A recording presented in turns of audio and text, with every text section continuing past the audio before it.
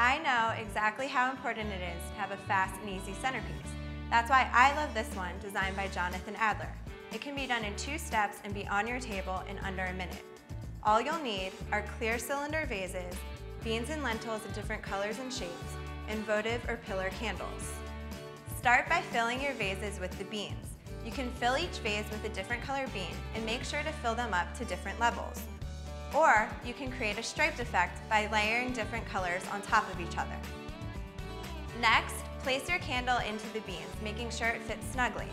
Light the candles and scatter it around the table. It's as easy as that. For more videos and fun tips, head to rachaelraymag.com.